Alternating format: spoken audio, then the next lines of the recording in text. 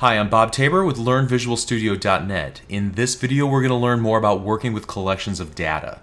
Now, in the previous video, I demonstrated how you can add references to objects into a special type called a collection that will then manage all of those references. So it'll keep track of them all, and we can then iterate through them or access a single one.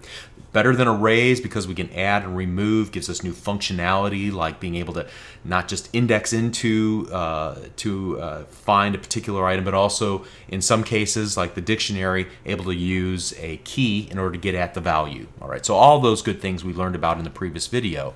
But what else can you do with collections of data besides just index in or loop through them? Well, suppose that you needed to filter a list of, say, 1,000 items in a collection and only work with a subset that meet a specific criteria. So this is made possible through a relatively new innovation that was added back in C# 3.0 called LINQ to objects. And so in this lesson, what I want to do is explain the rationale behind LINQ and then provide a few examples to get you started with working with LINQ in your applications, filtering large collections of data. So I have open now Microsoft SQL Server, which is a database product from Microsoft. If you're familiar with relational databases and querying the data in a table using structured query language, or SQL, some people call it just SQL, then you'll undoubtedly be familiar with selecting data from a database table like this. And I'm going to hit the execute button, and you can see this will bring back all of the rows of data in my customers table. So I'm selecting all columns from the customers table. Now I could filter this down and only select, for example,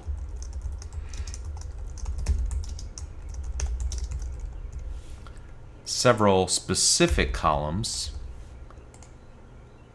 So that's one way that I can filter the data. Let me go ahead and try a different way here. Let me find all of those customers that have a credit limit in excess of $1,900, or $19,000 rather. All right, so as you can see here in the results near the bottom right-hand corner, that filters this particular table's data from 1,000 rows down to 97 that meet that criteria.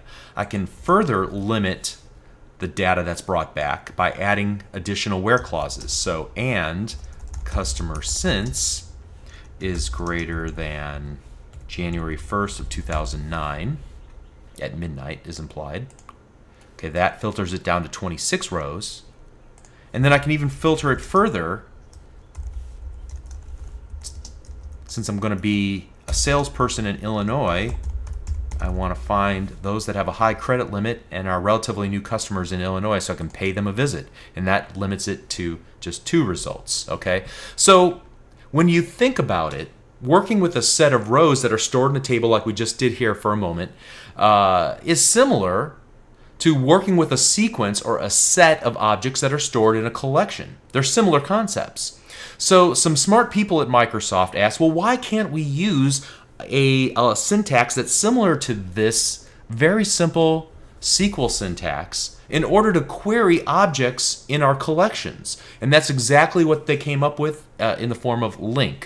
It allows developers to use a syntax that they're probably already familiar with in order to run queries against collections of objects. So let me set up a project for us to look at and learn more about LINQ. And to set up this project, I have a before snapshot of a project. So I'm looking at the C9CS22 folder, the before folder. I'm going to copy this, and if you want to follow along, you should do the same thing. I'm going to paste it here in my projects directory. I'm going to open it up and double click the solution file.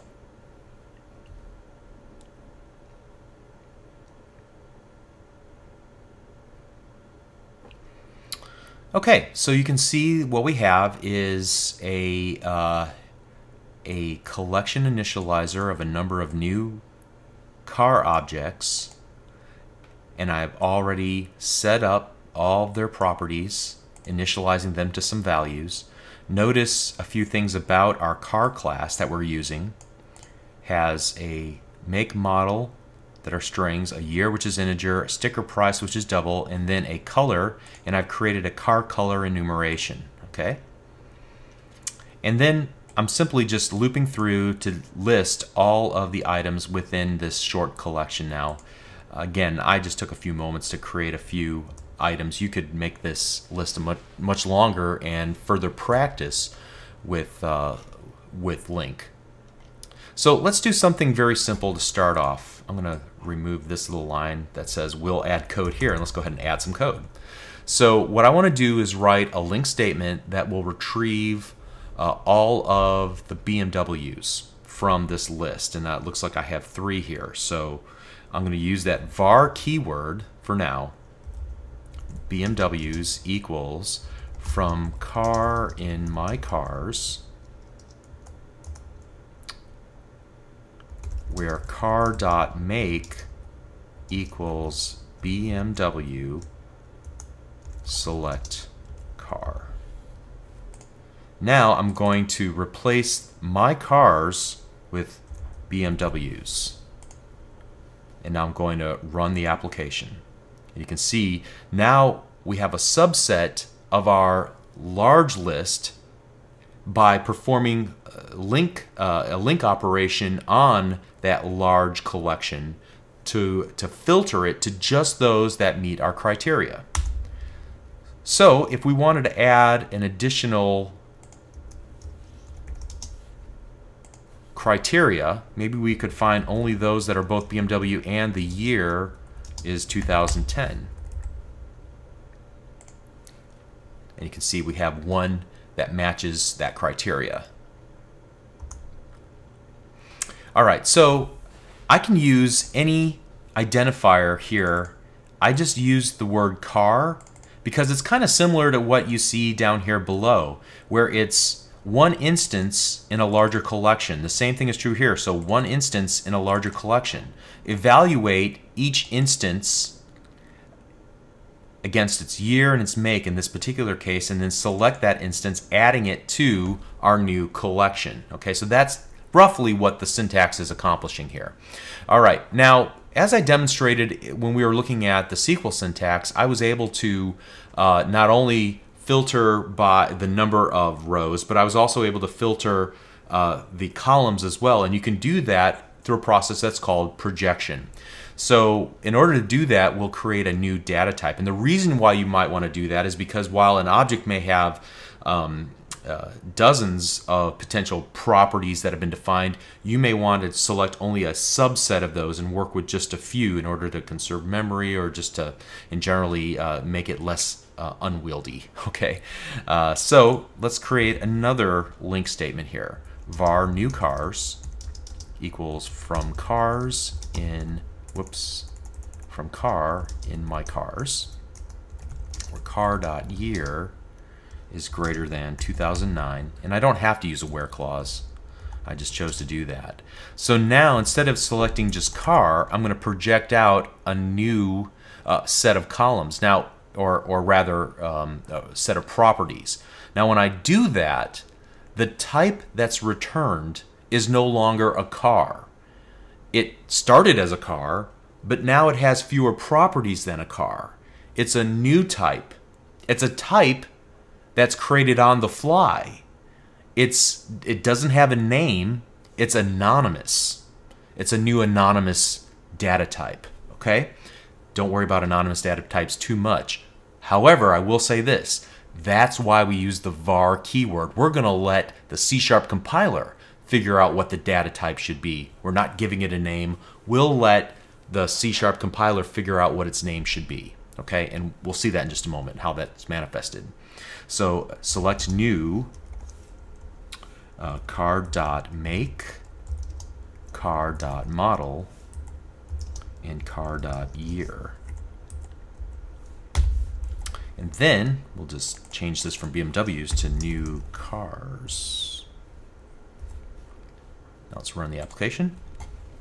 You can see we're looking for all of those cars that are greater, where the year is greater than 2009. So we just have 2 results. What's more interesting about this example, however, is if we were to place a breakpoint, let's say right there, and then run this application, let's look at the data type for car. If I were to hover my mouse cursor over, first of all, it's pretty easy. It looks pretty neat. It gives us the car object and the current one and all of its properties. You can see it only has 3 properties: make, model, and year. All the rest of them have been ignored. Look over here in their locals window. If you look at the value, and as I hover my mouse cursor over it, you can see that we are working with new cars, which is of type system.link.enumerable.where select list iterator of type understand link.car, and then kind of buried in there is that anonymous type. We have created a new type without a name, so it's anonymous, that has both a string, and an integer as part of its definition. In other words, the make, the model, and the year. Okay, so don't worry too much about that, other than to just understand that is really the true value of the var, is to resolve at runtime the shape of a new class that would be difficult for us to ascertain ahead of time. All right, it's created dynamically. All right, so additionally, we can do things like sorting from the newest car to the oldest car. So let's go again here.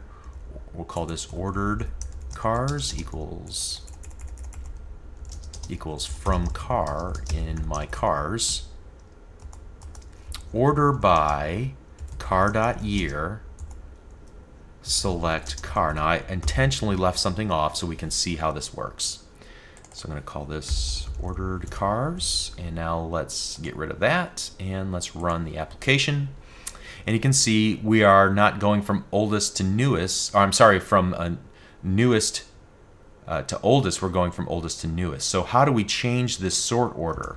Well, we change it using descending keyword. So order by car.year descending. So by using that, we'll go from the newest to the oldest in our list.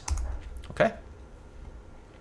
Now, in addition to this SQL-like syntax, you can accomplish some of the same things using another version of this called the method syntax. So I'm going to create a version of this query using a more method-based syntax, something that might be more familiar to you up to this point.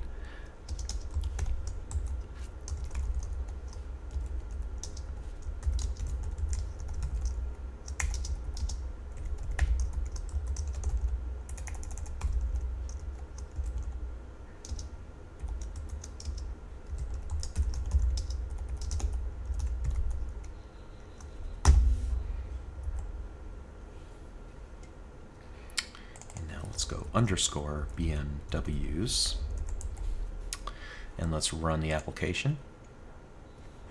And then I'll come back and talk about the syntax. Okay, we get the same results we got before. So we're able to use, again, a methodized version where we're calling a where clause, and then we're chaining together another where clause, and we can continue to chain together different clauses to sort, to filter, to order, things of that nature, until we are able to find and filter just the data that we're looking for. So this syntax is: given a car, return cars that meet this criteria.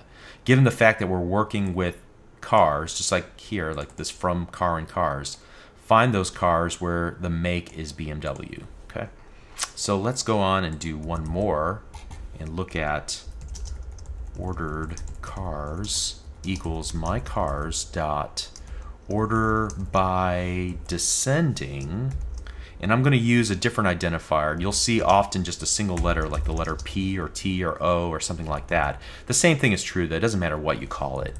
It's just a convention that they've come up with. So we'll see that often in examples. And so then let's go ordered cars, and we get the same results where it's ordered from the newest to the oldest. Okay. Now, one other thing that you can do that's kind of neat, let's move down here, is that there are other methods that are available to your collections as well. It's a slightly different type of functionality that's available, but I'm just going to go ahead and lump it in with what we're working on here. You can get a sum. So given a car, give me a sum of all the cars' sticker price, and then console.writeLine.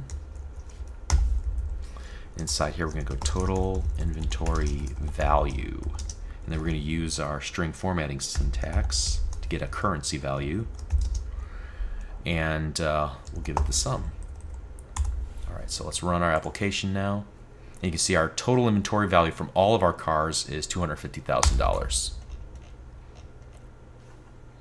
Okay, so I realize that some of this syntax might look foreign. I hope I took the time to explain it, and at least you can understand the basics of what we're trying to get at, even if you can't just off the top of your head now redo this whole lesson and you haven't just memorized it, okay?